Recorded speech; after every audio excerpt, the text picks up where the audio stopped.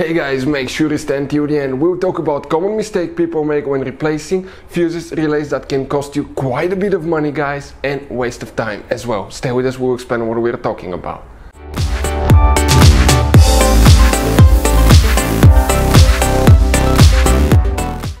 Hey guys, welcome back to Auto Repair, guys. Thank you guys for watching and subscribing to the channel. Today will be super helpful video to any of you having a BMW, guys, 5 Series generation E60 E61. If you guys have one of those, you need to find where the telematics fuse, also known as TCU fuses, are located. Multiple fuses in multiple fuse boxes. Stay with us, we'll explain where you can find them, where you can buy cheap fuses, parts, tools at a good price, quick shipping. That way you do not waste your money, and why it's important to test fuses and relays. All that, guys, will be covered absolutely free for your convenience. Make sure you stand till the end. So before we start, let me tell you a little bit about us, guys. If you have BMW E60 E61, that generation 5 series, we'll be making a video about every possible fuse and relay. Why? To save you time and money. Let's say you're in the middle of nowhere, your fuel pump fuse blows out. What do you need to do? Okay, it takes forever to find where it's located. It's so complicated, you may have even multiple fuses, and all you have to do, come to our channel, search for it, and you'll be able to find that video, watch it, and in less than 2 minutes you replace the fuses, you're back on the road. Something else, guys, every single car we get here at the garage, we try to make, guys, at least 200 to 300 free repair videos. We take them completely apart, we show you guys how to fix pretty much anything. Engines, transmissions. Why we do that? Because our mission in the shop is to save you money, guys. We have more than 11,000 videos on our channels that can save you quite a bit of money. Now, if you guys need to buy parts, tools for your BMW or any car, we'll share the link in the description of the video below where you can get them from at a really good price, quick shipping. That way you do not waste your money. And if you need to buy cheap fuses, relays, anything for your BMW, links will be shared as well. So let's continue now. So the TCU fuses, also known as telematics fuses, where they're located, guys. Okay, let's explain that now on a 2008 BMW 5 Series. Now you guys have 3 different fuse boxes. Today we'll work in 2 of them.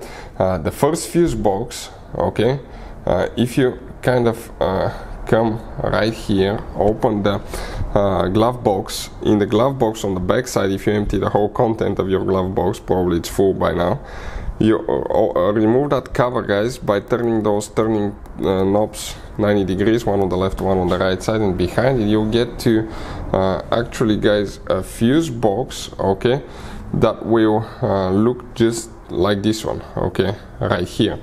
Now, before we guys continue, let's explain quickly why it's important to test fuses and relays.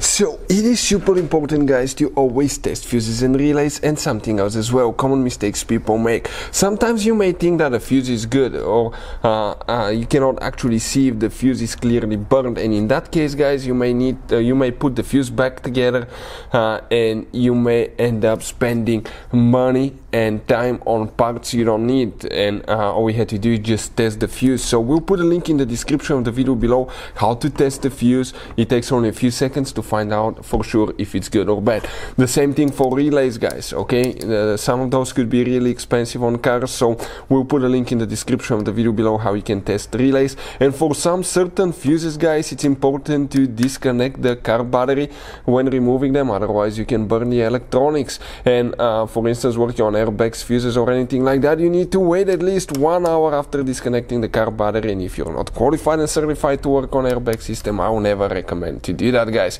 But when disconnecting the car battery, guys, okay, common mistake people make, it's important to know which battery terminal you reconnect first. If you do it the wrong way, you can burn electronics modules. How we know about that? We burn before the traction control module on BMW that cost us $2,000, guys. So we'll put a link in the description of the video below which battery terminal to disconnect first. Check it out for your convenience. So which fuses we will need to check here? You have fuse 1 through 9 in that row of fuses. Here it's 10 and up. In that row of fuses that's 10 and up, underneath every even number fuse you have a number. For instance, 10, 12, 14, 16, 18, 20, 22. The fuse that you need to check is fuse number 37, guys. Fuse number 37.